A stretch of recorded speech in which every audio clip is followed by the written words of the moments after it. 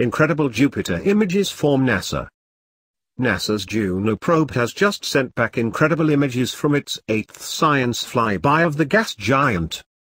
But as if the highly detailed images weren't amazing enough, the space agency has shared the raw files with the public, giving them the chance to process the images. The results are so beautiful that they'll temporarily make you forget about nuclear bombs, hydrogen bombs, and, yes, even climate change. The Juno probe was launched in 2011, and entered Jupiter's orbit in July last year, with the aim of studying the gas giant's mysterious magnetic field, gravity, and polar magnetosphere. Every 53 days, it makes a close flyby of the planet to gather data, and take images using its JunoCam instrument, and the most recent images of the 8th flyby, Perijove 8, were released on the 5th of September 2017.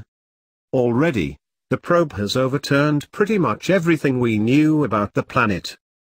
Its initial 2 flybys in 2016 revealed giant cyclones, a super powerful magnetic field, and weird northern lights that behave totally different to our own. And the images from the latest science flyby are just as incredible, revealing clear bands of clouds, and storms swirling across the planet, like a giant marble. There are also close-up shots of Jupiter's cyclone-covered South Pole, and even a surreal view of the shadow of one of the gas giant's moons moving across its surface. Thanks to clever processing by members of the public, the images have become even more heart-wrenchingly beautiful, and, occasionally, a little surreal.